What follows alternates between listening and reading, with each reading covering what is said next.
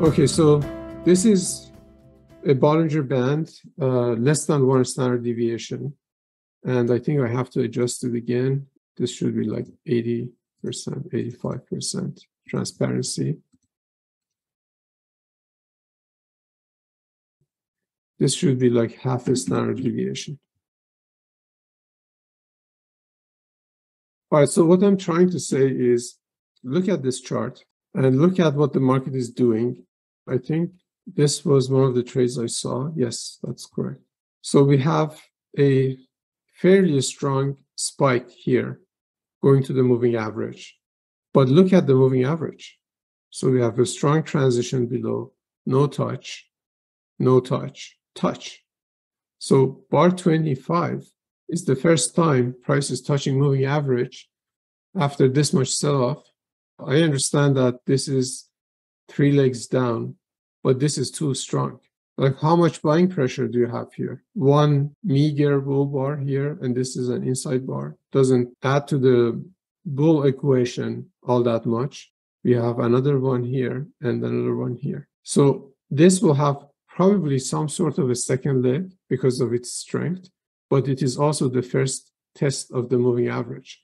That is the context. The other thing is that if you're looking for second legs, you have to imagine this gray area around the moving average. This is like, a military zone. You shouldn't be doing counter trend trading in that area. Okay, if you buy here below these lows, looking for a second leg up, that's very dangerous. This gray area is where the market usually comes to find support and resistance, in this case, resistance. So looking for second legs inside of this area around the moving average when you are counter trend is dangerous. So please don't do it. It's one of those examples that I just said, that when you teach a trading rule to a student and then you see that they generalize it and apply it in every circumstance, that is wrong. You have to always pay attention to what is going on the left-hand side of the chart, and then synchronize your actions and thinking with the context of the market primarily, and then in the second spot with the immediate thing in hand. So this is going to have a second leg of some sort, but that some sort might be just one bar, which is what it was here. So buyers below these bars, they scalped. Actually, this was the trade, this bar, 25.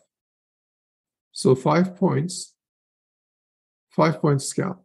But the bears are going to start to short the first test of the moving average. You have to imagine this fluffy area around the moving average as still the moving average. So this moving average is not this line alone. It has an electrical field around it, and that is this electrical field. And as you see, it's a good strategy to start to go in the direction of the trend when the market comes into this area for the first time, first or second times. This was the very first time. But this is different. This is a bear spike. Usually market goes 4 or 5 bars sideways below the moving average and then starts to either fail or resume, but mostly resume. Again here, so bulls got trapped in this area. Therefore, this makes it resistance for the future. We are not there yet, but I think this is going to be resistance later on.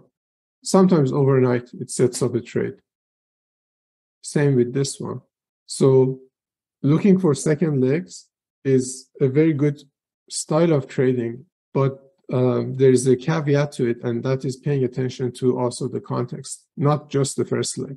The other thing is that when the first leg is counter trend, the second leg can just be one bar, so it doesn't get symmetrical. This is the case in especially strong environments, and this is a strong environment because price is below both moving averages. This is the 60-minute, this is the 5-minute, and you have still very strong trending markets. So looking for a second leg up in this area is dangerous inside of this electrical field. Let's just quickly look at some other examples now that we have it on the chart. So the only time that you are really allowed to do it is when the market is in a complete trading range. If the day is a trading range day, you can do it. It's okay. But if the day is showing trending tendencies, like these big open gaps, then it's better to be conservative. This type of a day, trading range day, this is more in tune with second leg trading. And then you might be able to get away with buying in this electrical field area. Even here, it was, you see, it led to a break-even trade. So it was not very good. You have to be really, really careful with it. Let's look at another one. This extremely strong bear trend day. So you see, coming back to this area inside the moving average and the gray area, there was reaction to it from here. So when the trend is strong, price gets to this electrical field around the moving average, but doesn't really touch the moving average. When the trend is weaker, it usually goes inside it and sometimes goes to the opposite end and then reverses. This is an example. Let's look at another one. All right, so this is again that example. This trade should have worked, right? Because at this point, you're looking for a second leg up. This is the trade that I took, and it failed. Now this places resistance, and you see everybody did that. So market cannot penetrate beyond it. Another example here. So first bounce from the electrical field around the moving average, not from the moving average. Second one goes through, same with this one, same with this one.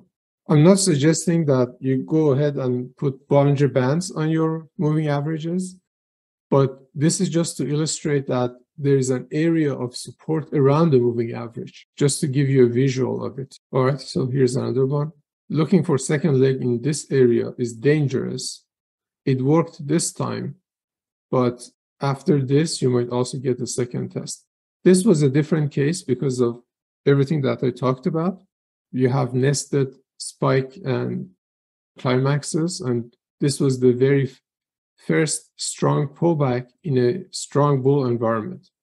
So market is reversing, it's above both moving averages, and usually the first break of the trend line fails and market resumes. This was a special case, but then again,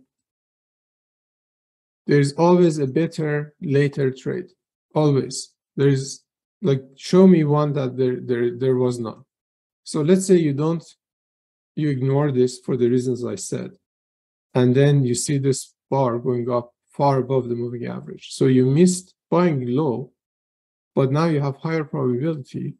And you also know that this was a reasonable area for the bears to sell inside of this area around the moving average. So bears sold somewhere in here. And they are going to scale in and try to get out break even. There is no good short here. Maybe this one is. So they're going to sell that. And this midpoint, this is the break even price. That's the second good trade. This one is also okay. Buying below 48 because it's a bad sell signal bar is probably going to fail. But this is an example of it. So there's always a better later trade when things are not very clear. Wait for them to become clear and then take that second trade, which is very high probability.